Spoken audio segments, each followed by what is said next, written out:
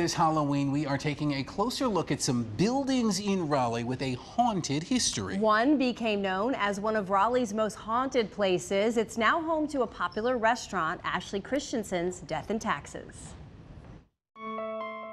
In downtown Raleigh, 105 West Hargett Street. This building was initially the coffin house. Built in 1907. At the height of the Spanish flu, bodies were piled in the basement pretty high.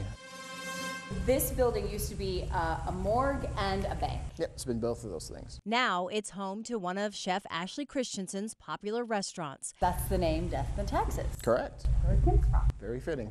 Nelson Noss is the executive director and co-founder of the nonprofit Ghost Guild. We collect data of people's experiences, and then we go and we hypothesize different explanations. Now Noss is investigating Death and Taxes, which for years has been featured as one of Raleigh's most haunted places. We did the whole building. We had 3 members that night. Can you make that noise again?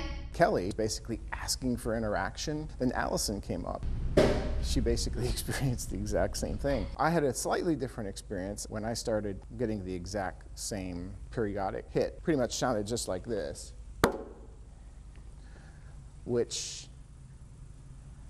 I don't know how to explain that. Their findings are now part of the Ghost Guild's investigation, looking for patterns to better understand and explain paranormal activity, which Noss says shouldn't be feared. There's different ideas on hauntings. Some people think that the buildings could be haunted. Some people think the land could be haunted.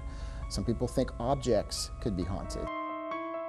And in the case of the Death and Taxes building, this is absolutely a gorgeous building. We'd recommend anybody come here. Here, where Raleigh's history played out and continues with reports of paranormal activity, especially in the basement. Luckily, the restaurant's on the first floor. The Ghost Guild, by the way, has investigated other Raleigh locations along with Death and Taxes, including Mordecai Historic Park, Theater in the Park, the North Carolina Museum of History, and the Seaboard Station, just to name a few. And across the state, they've done the battleship USS NC in Wilmington 18 times. They've investigated a lot of activity there.